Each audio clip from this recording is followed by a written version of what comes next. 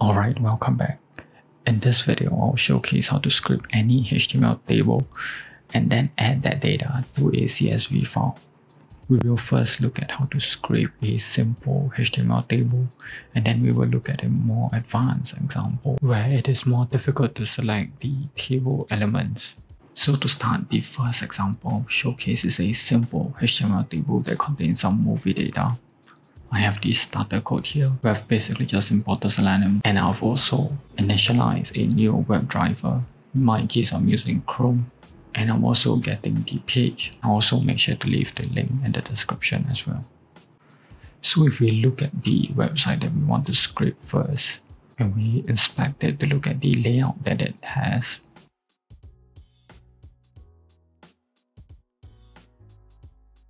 we can see that there is a table element. And the data that we want is within the tbody element, which stands for table body. And within that table body element, there is all the rows, which are the tr elements.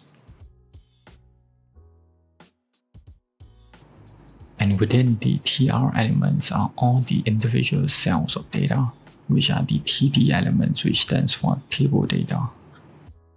So what we want to do essentially is to loop over all the rows that we have, and within each row we want to loop over all the table data and save that data to a new CSV row, and we will do that for all of the rows within this table body.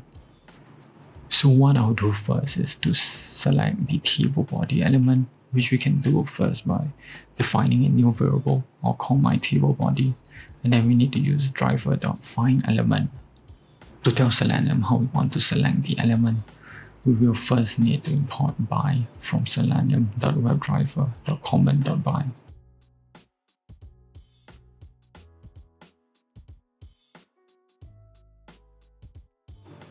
So since this is a simple table, we just need to select it by the tag name which we can use, which we can specify that by using by.tagname.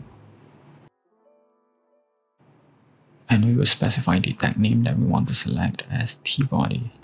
What this will do is to select the first tbody element within the web page. So now that we have the table body, we want to select all the individual rows within this table body, which are the tr tags. So to do that, we can use table body, which is the table body element, and then we can use find elements to select multiple elements and not just the first one. And then we will use by.tagname as well, since we need to select all the tr tags. And when we use find elements, all of the elements will be selected and they'll be stored in a list. So I will store it in a variable, and I will loop over all of those rows using a basic for loop.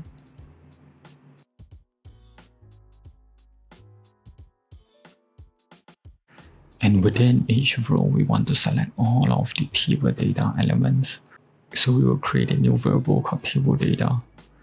And on this new variable, we will use the current row, which we have specified to be the row variable. And then we will find all of the elements with the tag name of td. So what we're doing here in this for loop is that for each row, we are selecting all of the table data within that row. We can then loop over all of the individual data cells. And for each individual data cell, I'll just print it out so that you can see what it looks like. You can get the text of that element by using the .text attribute.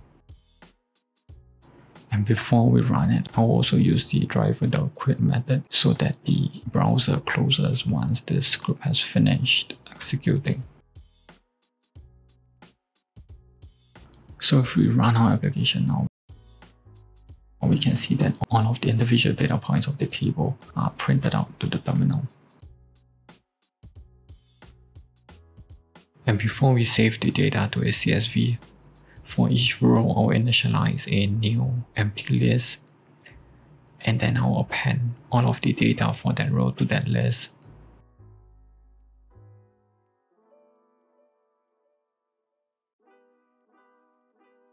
Once we have iterated over all of the data for that row, I will then print out the list for that row.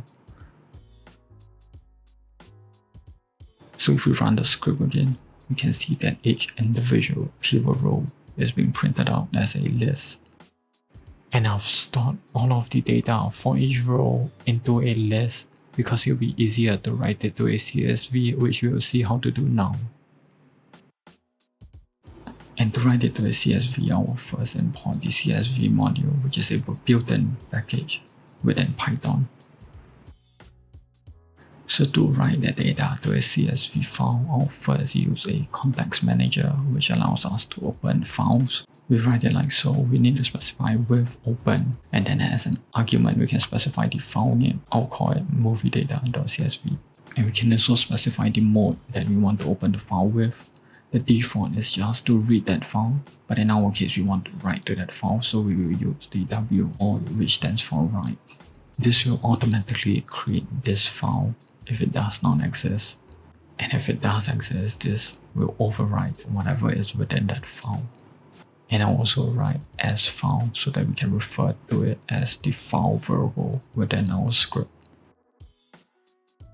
To write to that file, I'll then make a new variable called writer, and then we can use the CSV module, and we can use the writer method, and then specify the file that we want to write to. This will make it easier for us to write to a CSV file. Using this CSV writer, we can then use the write row method, which allows us to write a new row to our CSV file. The write row method expects a list of values, and it will add those values to a new row within our CSV file. So we can just use the list that we have created and appended the values of each row to. And if we run the script now, we can see that after a while it does make a new CSV file, but the rows are separated by a new line. To remove this new line, we can specify a new line keyword argument, and we can specify that to an empty string, which basically tells the context manager to not use a new line between each row.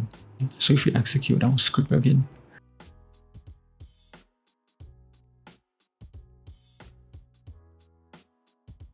we now have a CSV file with all of the movie data within the HTML table. Alright, now that we have already seen how to script a simple table, I'll showcase a more complex example where it is more difficult to select certain elements. This is just the Wikipedia page for some population data. The table that we would try to script is the global annual population growth table. And if we inspect it to see what we have a few problems here. The first being that there are multiple tables within this page, but the find element method only selects the first table. And within each row, scraping the individual data points isn't so straightforward, since they are also represented by TH and TD.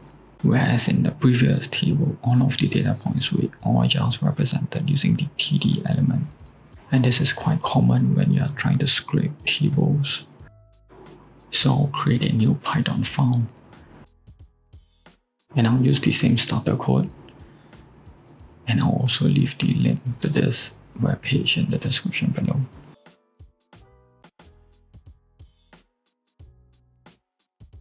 We'll first select the body element, but since there are multiple table bodies within this page, and we can't just use T-body since that would select the first one, what we will need to do instead is to use the XPath, which is an easy way of selecting any element within a web page. You will see what this means in a quick moment. So to get the XPath of the table body, we first need to right click, and then we can go to copy, and then we can go to copy XPath. Make sure you click copy XPath and not copy full XPath. That is something different, and it is much better to use just the relative XPath, which is what copy XPath will give. We can then use by.xpath, and then we can specify the XPath that we want to use. So I'll just paste the XPath that we have, and we can see here that this is used to specify exactly which table body element we want within the web page. But if we were to run the script right now, we will run into an error, and that's because the XPath uses the double quotes already. So we will need to switch our string quotes to just single quotes. And within the table body, we will also want to do something similar to our previous table, which is that we want to select all the rows. So we can do that by using table body.find elements to select all elements that meet our condition.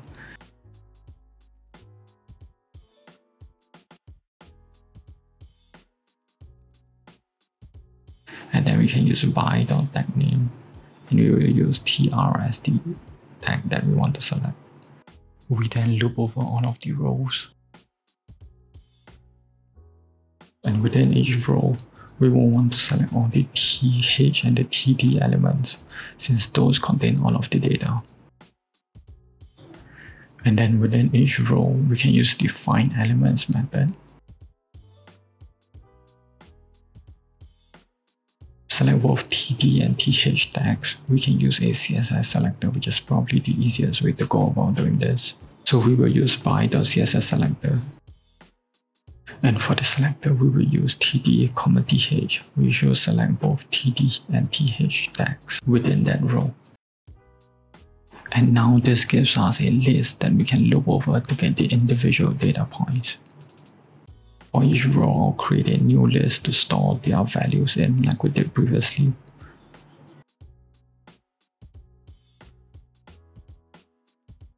So for each row, I will loop over all of the data values and add them to the list. And we can then write each row's data to a CSV like we did previously by first using a context manager to open a new file.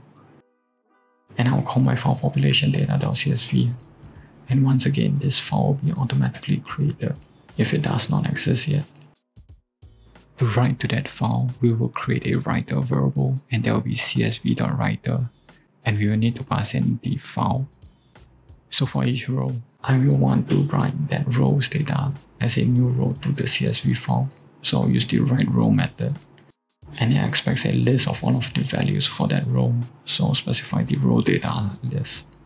Then I'll use driver.quit to close the browser once the script has finished executing. So just to recap quickly here, we are first selecting the table body, and then within that table body, we are selecting all of the row elements, and then we are looping over all of the rows and selecting both td and th tag names, and we add each row's data as a new row to our CSV. Before we run the script, we also need to specify the new line keyword argument to an empty string so that there will not be any spaces between each row in our CSV. So if we run the script now, we now have a CSV file with all of the data from the original Wikipedia page. And that's all for this video. If this video has helped you, or if you have enjoyed this video, please consider possibly subscribing or liking the video to help my channel grow and to see more of such content.